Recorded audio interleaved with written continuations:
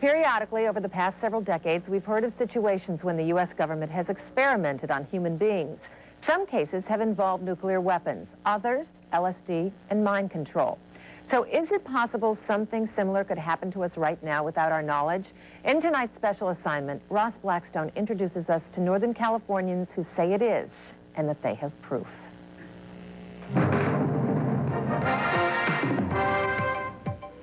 Imagine everywhere you go, someone is watching, reading your thoughts, controlling your mind. They know what you do inside your house, which you're being monitored, and 24 hours a day, 7 days a week.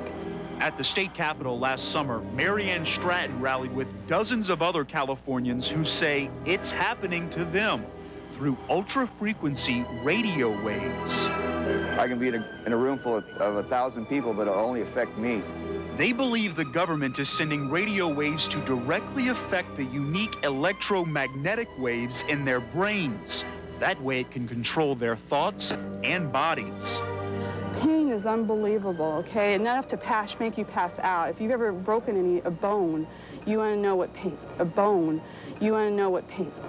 You want to know what pain. Did you see how she stumbled there? After our interview, Stratton said the government made her throat swell so she would have trouble talking to us. And it's electronic harassment, but it seems as when you become actively involved with disclosing this information, it becomes torture. They believe the government is testing mind control tactics to use in war, and anyone could be targeted. Some are uneducated people with no ties. Others have information the government wants to monitor. It could be because of law enforcement. It could be because you're a whistleblower. It could be because you were in the Army, Navy. And they say there's nothing you can do to protect yourself. They also claim minds are controlled different ways. Cheryl Welsh says the government uses radio waves to affect other people around her so as to study her mental reactions. Wherever I go about in my day, people will spit, swear, blow smoke in my face, basically 100 insults a day. Sounds far-fetched? Well, don't make up your mind just yet. Some say they have research going back more than 40 years, which says it's possible. I've got the documents from NASA, from Federal Times, from back in the 70s, the DIA, talking about how they were going to use this microwave hearing to drive political targets crazy. Welsh is also a law student at Lincoln. Through her organization, Citizens Against Human Rights Abuse, she shared documents she's gathered with hundreds of people around the world. Documents like this from the United Nations. It talks about the electromagnetic weapons, and the Russians wanted to ban the weapons. Welsh is not the only one. In his latest book, Earth Rising, renowned author and speaker Nick Begich cites more than 30 patents that show mind control is possible by using light, sound, or electronic fields. As long as the pulse rate is correct and it hits a window frequency. He uses an example from 1997, when more than 600 Japanese children went into epileptic seizures while watching a cartoon, which flashed a light at a certain rate. Similarly, he says if a radio wave is sent at the right frequency to an acupuncture point on the skin, it will translate into an auditory signal that is sent directly to the brain. Begich used this infrasound device to demonstrate on me. I can hear it when you press it to my skin, but not when you take it off. Right.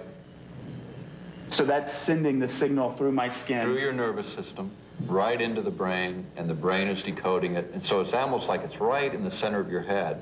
And you can do that even if you weren't touching my skin? Not with this device, but if I were using a microwave carrier at a distance, we could achieve the same thing.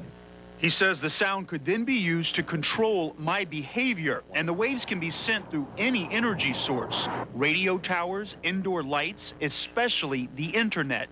It would be difficult to target specific people like Orr, Stratton, or Welsh. To target an individual, you really need some line of sight, and you'd need to use something like a microwave carrier.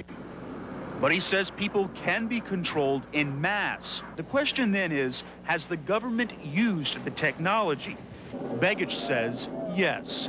He believes the U.S. sent anxiety signals to get Iraqis to surrender during the Gulf War. And they said, well, it was because we bombarded them so heavily. That was the American story. You know, look at Dresden, Germany, London during World War II. I mean, that doesn't drive people out. And most Americans have heard how the CIA has used LSD to control minds. Secretary of Energy O'Leary has acknowledged 500,000 people have been experimented on in some form in the U.S. without their permission. Could it happen again? We're in the beginning of a new millennium, and believe me, the stuff that's happened in the past is happening again. Begich says the technology is not extremely advanced. If the military can figure it out, individuals can too.